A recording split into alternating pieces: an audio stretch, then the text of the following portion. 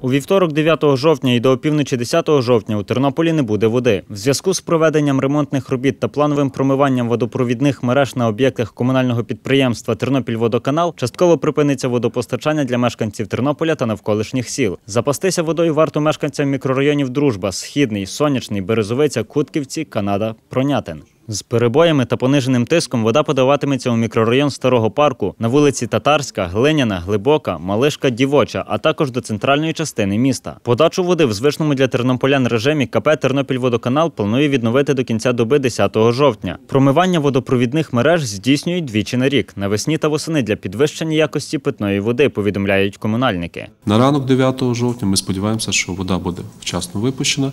Відповідно, на водопровідних насосних станціях хлорується підвищену дозу хлору вода в резервуарах, для того, щоб після того, як вона запуститься в мережу, провести належну дезінфекцію.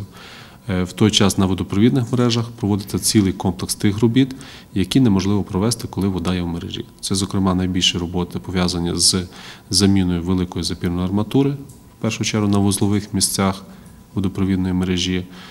Паралельно буде встановлено ряд пожежних гідрантів, які також потребують відсутності води в мережі. Проте це не єдина незручність, яка очікує на тернополян найближчим часом. В зв'язку з ремонтними роботами електромереж світло погасне на двох вулицях нашого міста. У вівторок 9 жовтня з 9 до 13 години обесточеними залишаться будинки за адресами Живова 2, 4, 6 та вулиці Князя Острозького 40, 42, 48, 52, 54, 58, 62 та 68, повідомляє прес-служба Тернопільської міської ради.